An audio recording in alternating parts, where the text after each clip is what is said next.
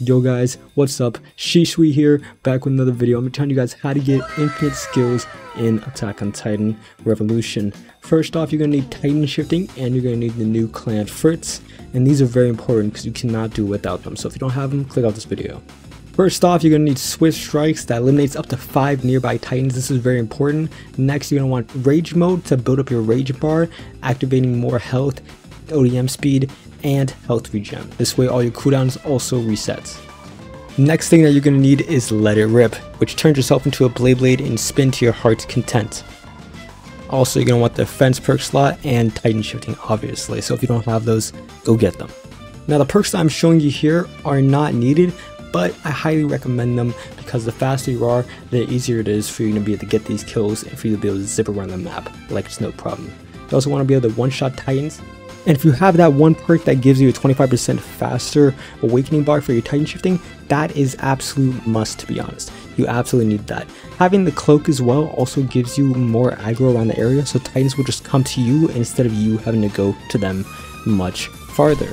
This just makes things much easier and also faster to get your awakening bar and rage bar. Now obviously, first off, what you're going to want to do, get a bunch of Titans around you, so this way you can kill as many as possible. After that, you're going to want to use your skills like both Let It Rip, the Blade mood, and you're going to want to use Swift Strikes to kill any nearby Titans nearby.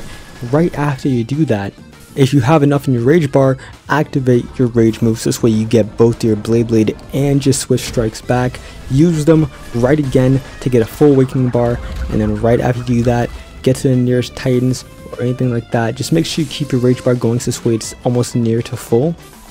And as soon as you get to the other Titans, immediately switch into your Titan shifting mode and activate it. Doing this will give you back full HP and it'll take away your rage mode. So this way when you go back into human form, your rage mode will be gone and you'll be able to use it straight away again if you need to. But besides that, use all your Titan skills, kill any Titans nearby, you know, just stay alive, I suppose.